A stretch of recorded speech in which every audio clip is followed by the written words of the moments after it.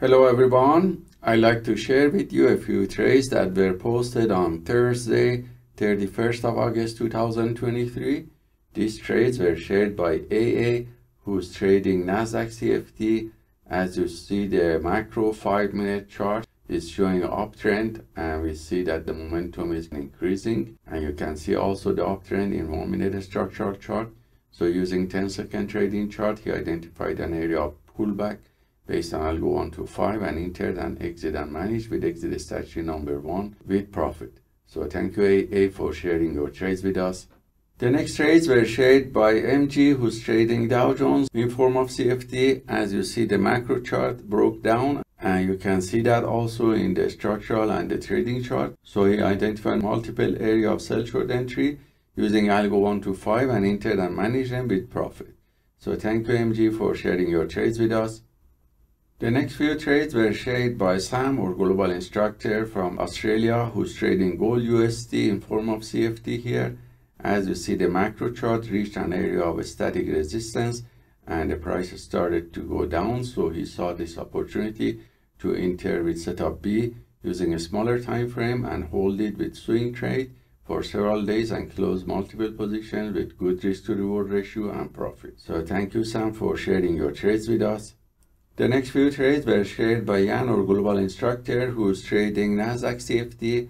As you see, the macro chart broke down and we can see that there's a sideways channel and the momentum is gaining toward the downtrend. So using a smaller trading chart, he identified multiple area of entry based on Algo 125 and entered 2 sell short position and managed and closed them with good profit. So thank you Jan for sharing your trades with us. The next few trades are those that I have taken during the New York market session, and the video with detailed explanation was sent to students yesterday, so I'm gonna replay the video here for you. Hello everyone, I'd like to share with you the trades that I have taken today on Thursday, 31st of August 2023. These trades were taken on Nasdaq, Dow Jones and S&P 500 futures. If we look at the macro chart of 1 hour, we see that the price was fluctuating around the previous day close and high on most E-minis during the Asian session, and during the London session started to go up. And we see that in 5-minute chart, after the New York market opening, the price started to go up and the buyers came back. So after this small pullback, I started to take long positions on this uptrend channel on Nasdaq and also on the Dow Jones, which was more choppy. And I took several long positions with setup B and C and T. And around 11:20 on S&P 500, the price was testing the previous day close and several times got rejected. So I took long position also here with setup B and C.